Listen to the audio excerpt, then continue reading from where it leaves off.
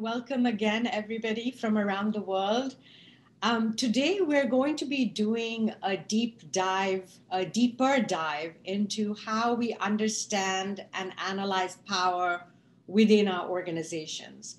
We had a session with Srilatha last month where she went over this issue in great detail, and many of you wrote in and said that you wanted more time on this and more practical hands-on time on this.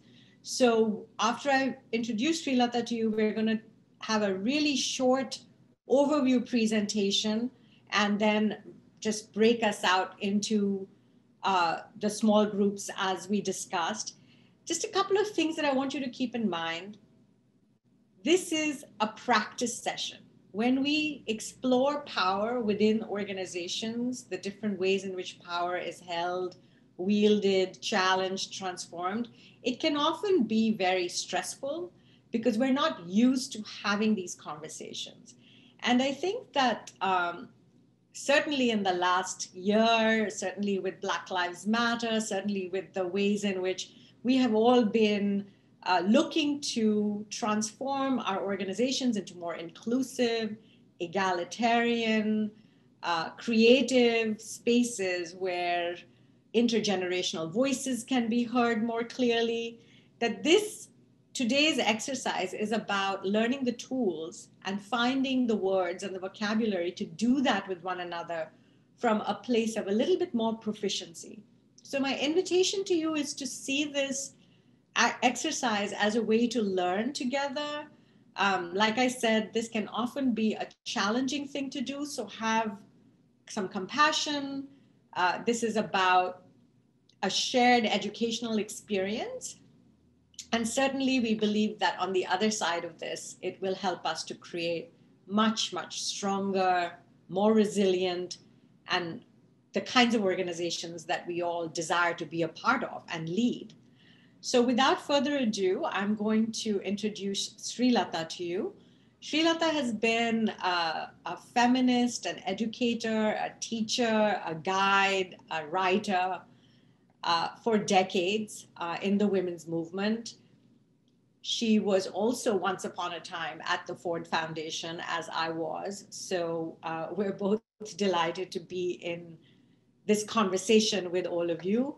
She is a senior advisor with CREA, Creating Resources for Empowerment and Action, which is a global organization addressing sexuality and rights that is based out of Delhi. Srilatha does many other things as well, and I invite you to look at the bios that we've shared in prior emails. So without further ado, I am going to hand this over to you, Srilatha, and welcome back, and thank you so much for agreeing to do this again. Well, thank you very much. And I have to say good evening, which is what it is in my time zone, but also a very good early morning. I see somebody from Seattle, and a good day to all of you in different time zones. Thanks very much for asking me to come back and do this follow-up session. For those of you who were in the first one, you know that we just about touched the tip of the iceberg. So we're hoping to dig just a little deeper today. And I do hope that those of you who are joining this session for the first time have had a chance to look at the presentation last month and some of the concepts that were introduced there, because otherwise they're going to seem a little out of left field, as it were. So what I'm going to do is try to bring everybody up to speed, at least with some of the basics, by doing a brief recap of some of the issues that we discussed last time. So what did we talk about last time in terms of key concepts that we have to address and understand in order to deal with how power operates inside our own systems, and not just in our organizations, but for that matter, in our movements and even informal formations like, collectives and, unions and neighborhood groups and so on. So we introduced several key concepts. The first being, what is the nature of organizations? What are the assumptions that we make about organizations? And how do those assumptions become problematic? What are the forms or faces of power in organizations? And I had led the group through a very brief overview of understanding the different faces of power and how they operate. Then we looked at this concept of the deep structure of organizations. We looked at power under, which is a very, very important and critical concept, I think, especially in our social movements for reasons we'll see in a moment. We talked about how is power constructed and sustained in organizations, and why tackling deep structures is actually critical if we want to transform the organizational culture and change the environment within an organization. And most importantly, if we want the organization to mirror the values and the goals that it claims to be pursuing in the larger world. So we started with this interesting question, which is, why do social justice and feminist organizations reproduce oppressive practices of power? And we've seen in the recent past, in the last 5 or 10 years, in fact, all the revelations and the exposés about sexual harassment, other forms of harassment, of racism, of different forms of hidden power and privilege that are operating inside social justice organizations or feminist organizations that claim to be seeking, equality and inclusion and so on in the world beyond. And we saw that this is because we expect organizations to be rational entities, but in fact they are not. They can't be because we create them, and we are not entirely functioning as rational entities. So they are actually mirrors of the social context in which they are created. And so patriarchal, unequal, discriminatory societies are inevitably going to produce patriarchal, unequal, discriminatory organizational environments. But in the case of a social justice or feminist organization, unlike, say, a business or something like that, or a military organization, these inequalities cannot be expressed or practiced overtly, obviously, because they are contradictory to the values and the mission of the organization. So they get submerged or hidden in what is called the deep structure. Some call it the deep culture of the organization, which is really what the organization is about. So we realized that, like societies themselves, organizations contain 3 forms or faces of power. Very indebted to feminist colleagues like Lisa Vanneklaassen and Valerie Miller of Just Associates for giving us this sort of a framework. So one form or face of power in an organization is the visible one. Visible power, which is the formal leadership, the formal hierarchy, the decision-making structure, the policies, the rules, your HR manual or whatever. And then there is a hidden face of power in the organization, which is the deep structure, which is where a lot of embedded power and privilege get reproduced in very subtle, sometimes not even very subtle ways.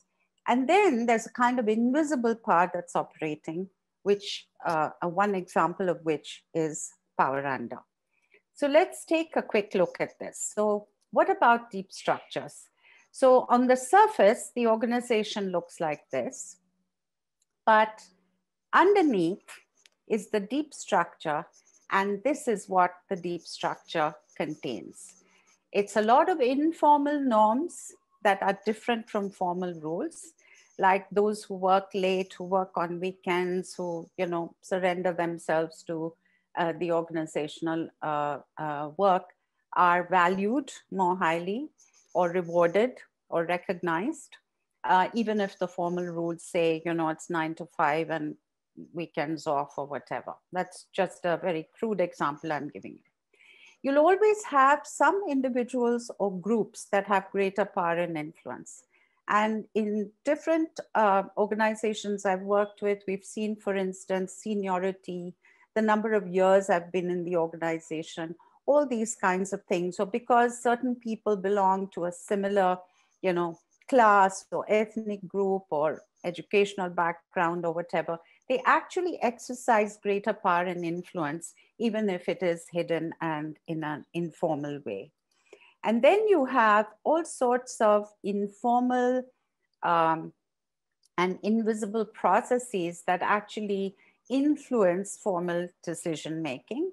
You know, the executive director is a good friend of so-and-so who works in Ford Foundation, and, you know, discovers Ford is now prioritizing XYZ programming areas, and that leads to certain sort of shifts in the programmatic strategies without anyone really understanding why.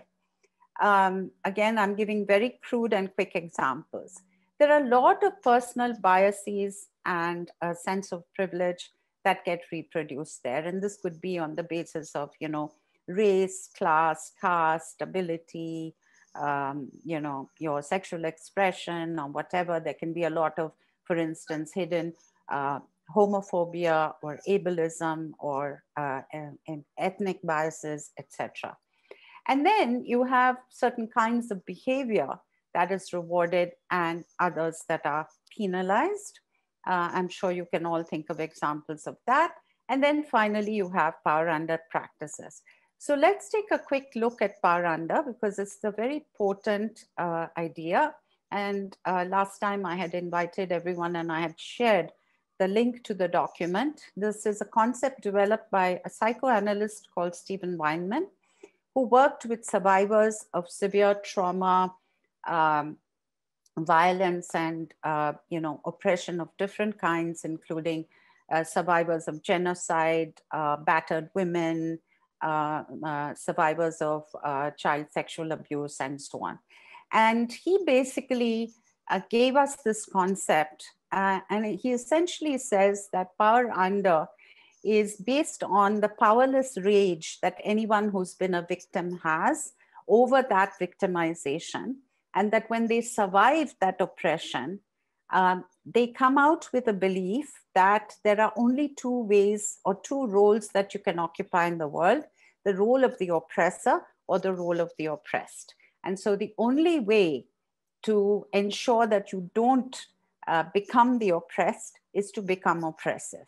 And so that is a very interesting explanation of why many people in social justice movements and organizations who have, you know, a strong mission to overcome the oppression they face can actually become very oppressive in leadership roles. I want to here now summarize something I didn't touch on last time, which is what have we learned about creating deep change? Why do we need to pay attention to deep structures, in fact? And here I want to use the very powerful and useful gender at work framework, which is based on Ken Wilber's integral framework, where you draw two transversals, one from the individual level to the systemic level, and one from the informal domain to the formal domain.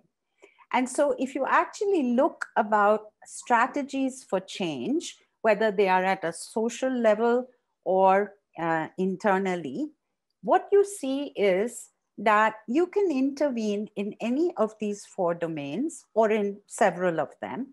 You can intervene in the individual formal domain, which is where, you know, we fight for certain kinds of rights, entitlements, greater access to resources, for instance, for marginalized women or marginalized people. We can make interventions in the formal systemic quadrant by demanding better laws, better policies, better enforcement by formal institutions, budgets that give greater benefits for instance, poverty eradication or empowering women or whatever.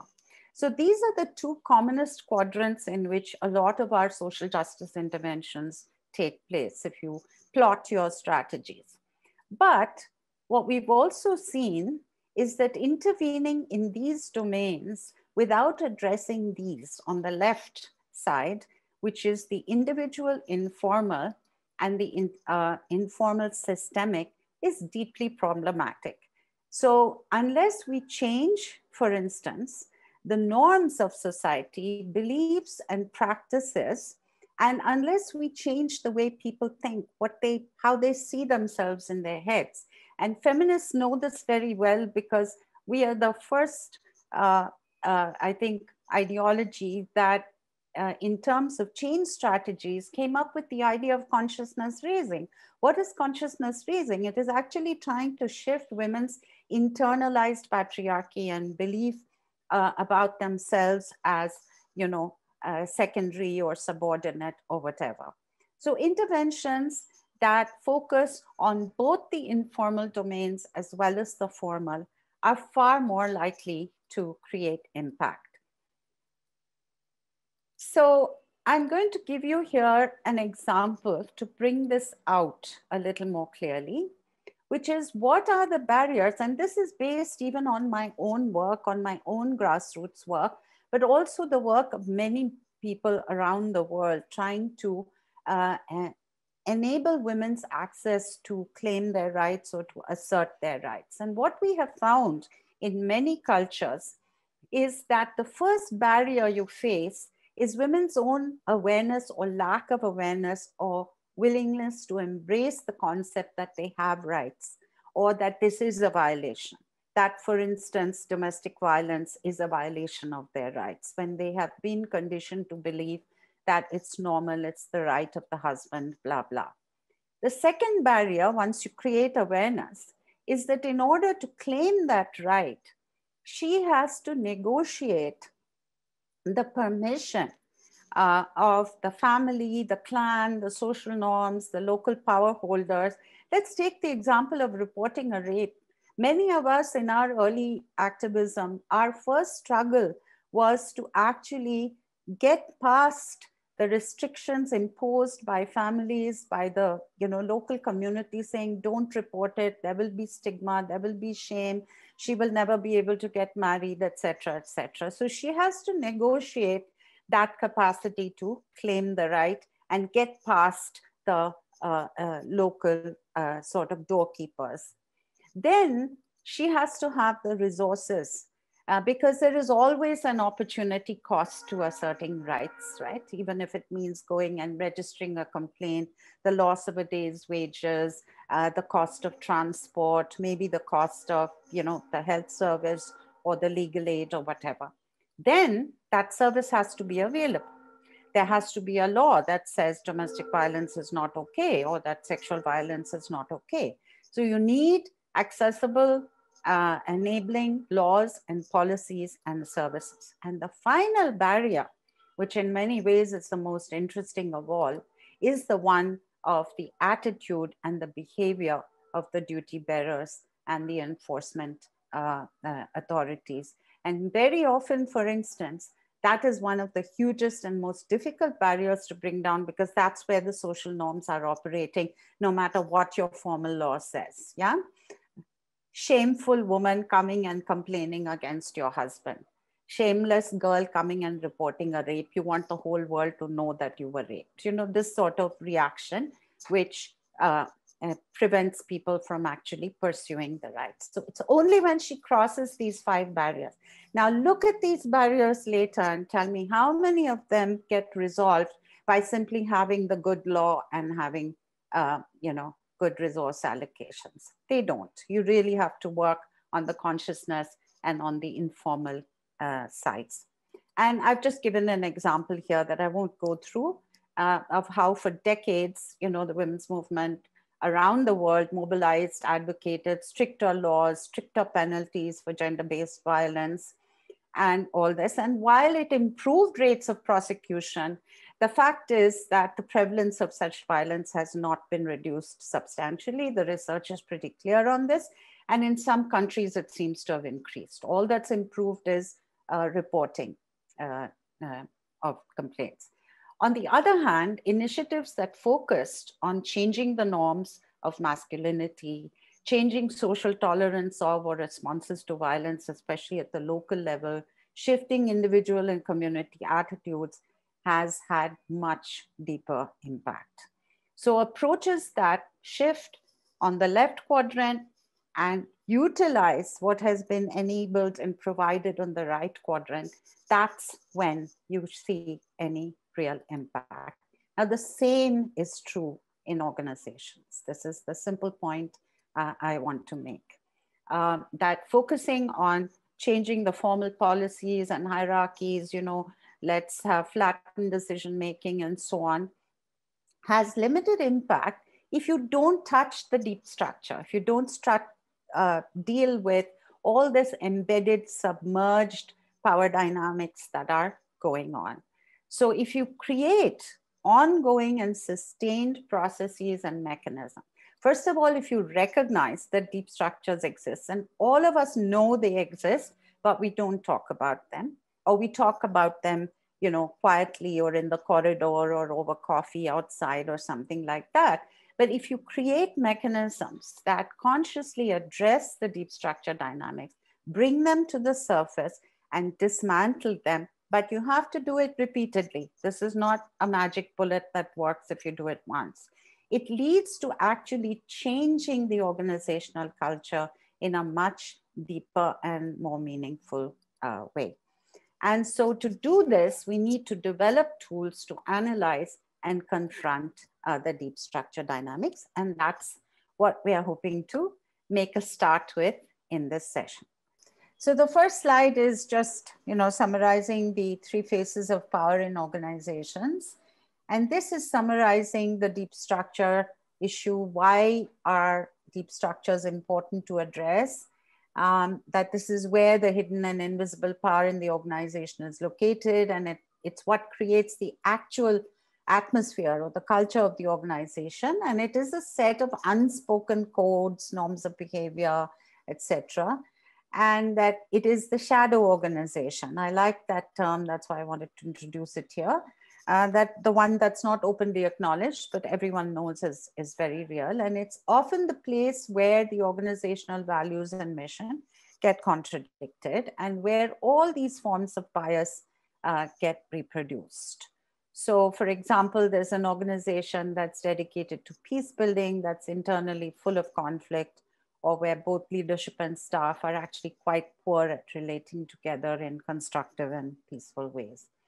So the idea is that each breakout group will discuss one deep structure dynamic that you have seen occurring in organizations, okay? And here are the 6 that you could choose. A couple of them slightly overlap, but I've just articulated them distinctly. First is the dynamic of informal norms that are actually different from the formal rules. So the formal rules say one thing, but the informal norm or expectation or what's rewarded is something different.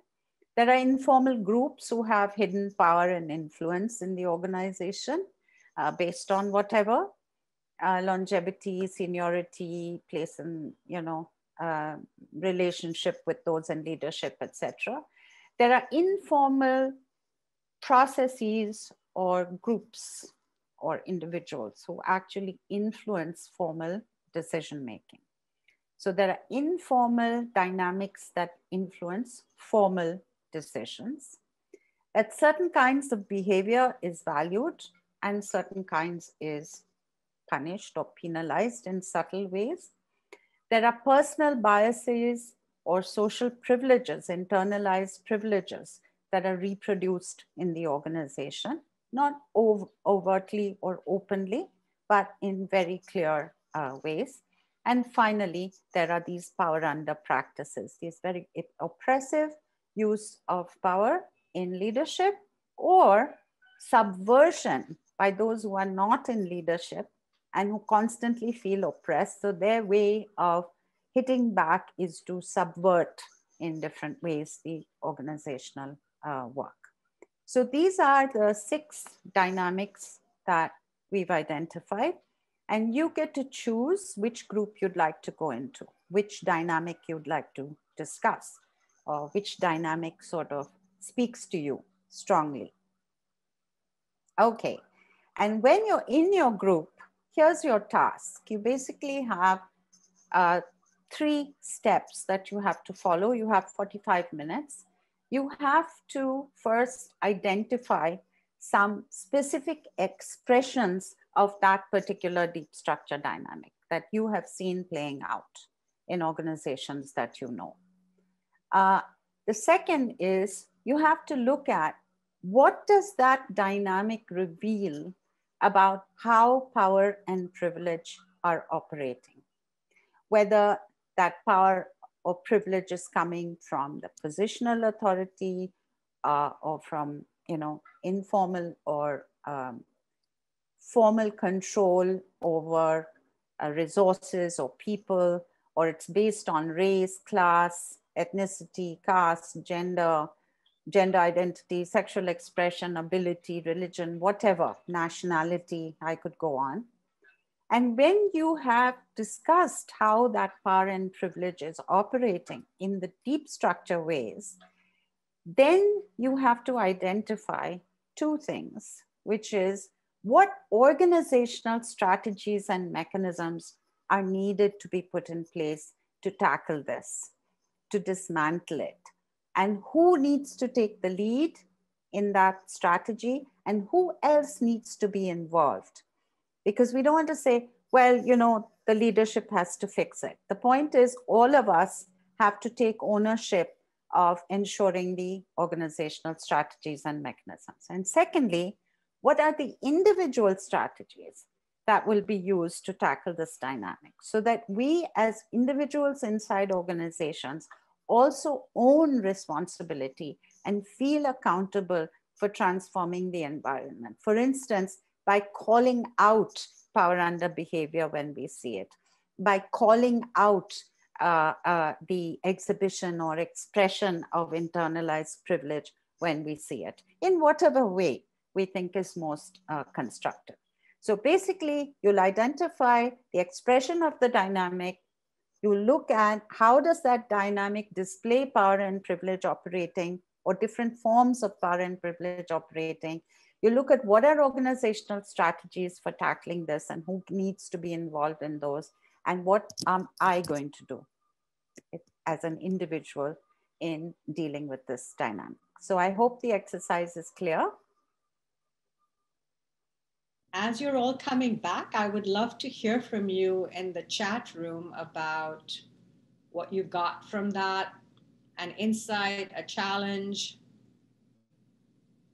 something that you're able to take back with you. It would be great to hear from you. It was I think it was a therapeutic session for most of us to hear that we're not the only ones in the world that are going through what we're going through. And mostly it was a kind of deep dive into some of our informal norms that we have versus kind of what we have on paper. An example that was brought up that we kind of landed on just a little bit was around an informal norm around self-care, what that could particularly look like. Informally, we speak about it often. Take the time that you need, do what you need. This work is hard, so make sure you do what you need. But formally, our policies don't match up with that on paper. So is it particularly, are we living through the values of what we're saying informally to have it on paper? And if not, one of our colleagues talked about a process of how to change a policy. What does it look like to have inclusion within policy change for the organization or for its people? we went through several examples, but that was one, smaller example that we landed on. And then how do we propel our organization forward with kind of the informal things that are working to make them a little bit more formal on paper.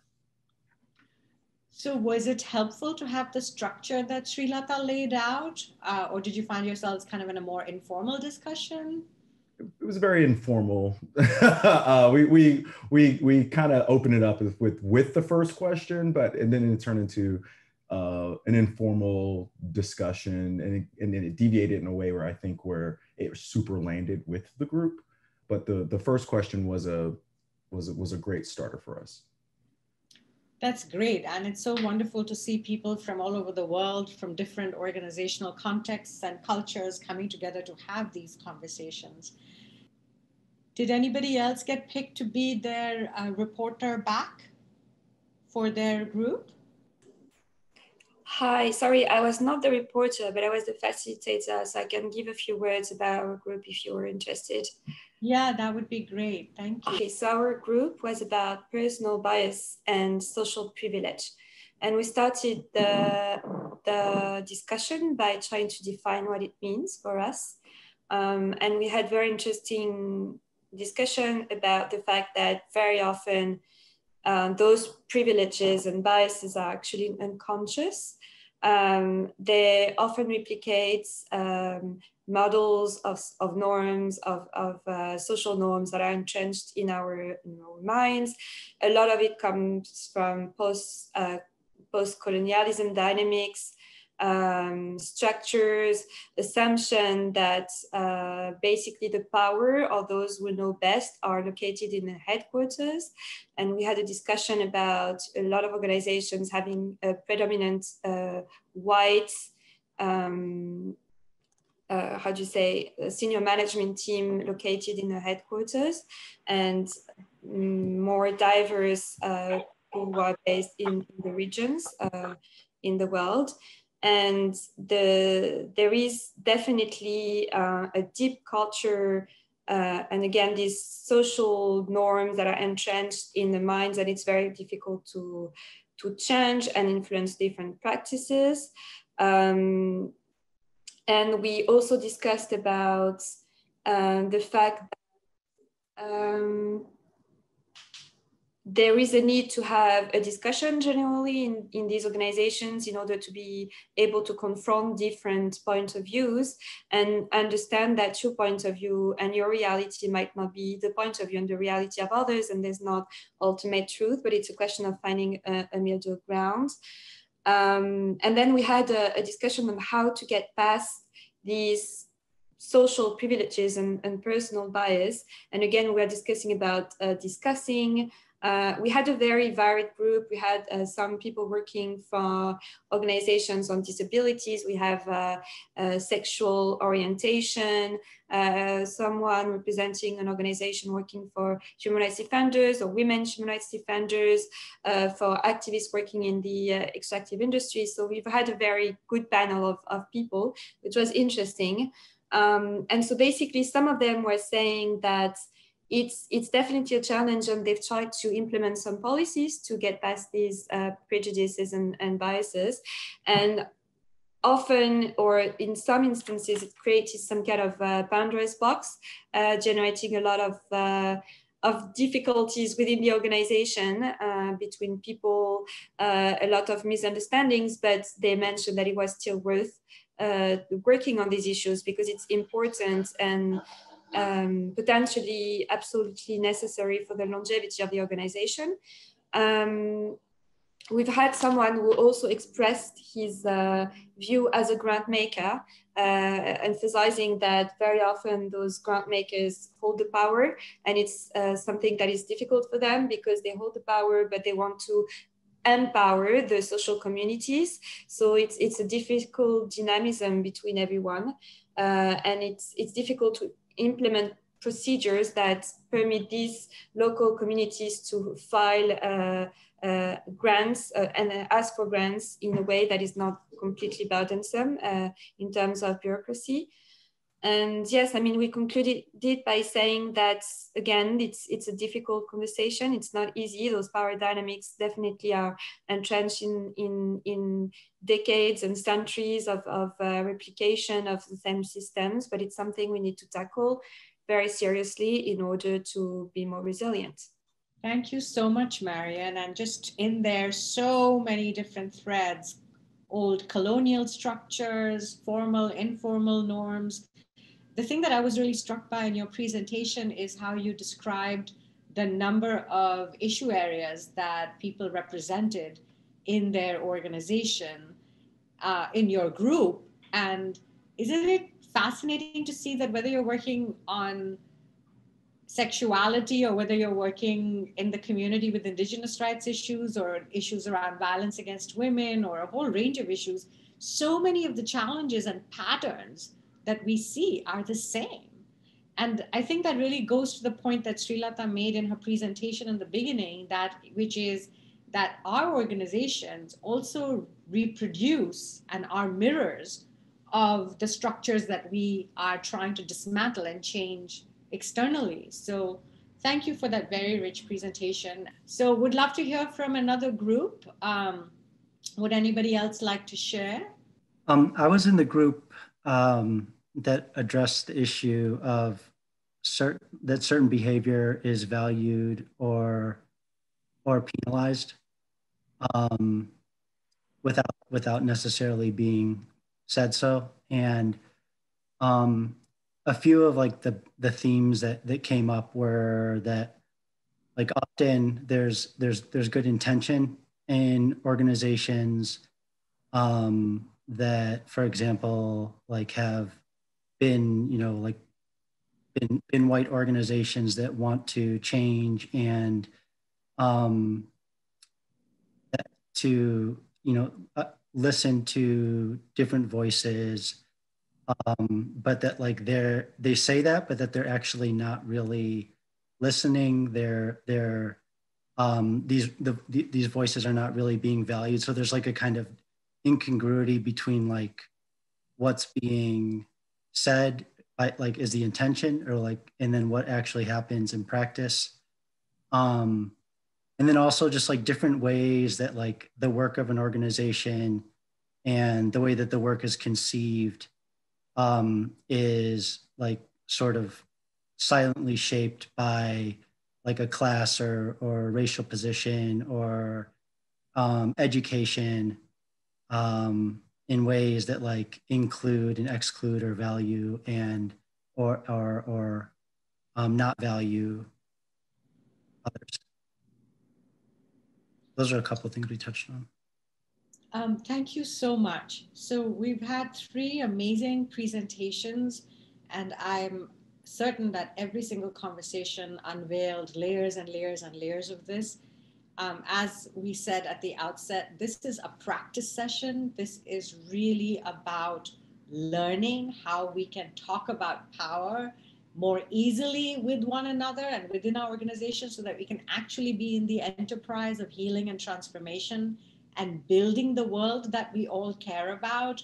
I just wanted to share 2 thoughts. It was really, one of which was, I normally never agree to do this kind of session in such a short time frame. I was sharing that with my small group because I know it's inadequate. But I think the idea was to make a start. And I think all of you really sort of engaged with the concepts, and your discussions were very rich and real and deep. So that makes me feel better about how short our time was. The second is to encourage you to use the toolkit. It was created some years ago, and I'm hoping to have an opportunity to revise it. It's called Achieving Transformative Feminist Leadership, a toolkit for activists and organizations. I shared it with Mallika and Amika, and I think they can share it with all of you as well as one of the resources that sort of backs up the session. And it does try to lay out some exercises. So I'm just encouraging all of you to continue with this process? Because my question to you was, have you done this before? I mean, you know, it's such a rare thing to have organizations actually sit down and introspect on their internal environment, and even rarer to have them ask, does our internal environment simulate? Because this is the reason we need to address deep structure. Does it simulate in any way for people working inside it? Does it give them a glimpse of that changed reality that we are saying is possible in the world? So if you can't do it in this little space, maybe some of those spaces are not so little, but they are spaces under our control to a great extent. If we cannot create this transformed world, this more just, more equitable, more peaceful, more equal reality inside our organizations, what the hell do we think we're going to change in the world? I'm being intentionally provocative here, yeah? And finally, I just wanted to say that I believe very, very deeply that we cannot change the world if we can't change ourselves. So beginning with ourselves, and for me, the essence of leadership for transformation begins with the self. Thank you. Thank you all. On that note, Srilatha, thank you so much. Thank you so much for taking the time. We have to do the inner work that is necessary for social change and social transformation. I think we're all understanding that even more deeply now as the pandemic forces us to revisit so much about our lives, our communities, our organizations, our movements, and what an amazing opportunity we have as the build community to be in relationship with one another as we learn, as we share, as we experiment, and as we do the challenging and joyful work of redefining power, because that's what this is ultimately all about. It's about how we redefine power so that all of us, humans and all of the amazing species that we inhabit this planet with, all of us can thrive together. You know, power can be delicious and yummy and amazing if we exercise it in ways that allow all beings, all of us, to thrive. So with that, wish you all the very best.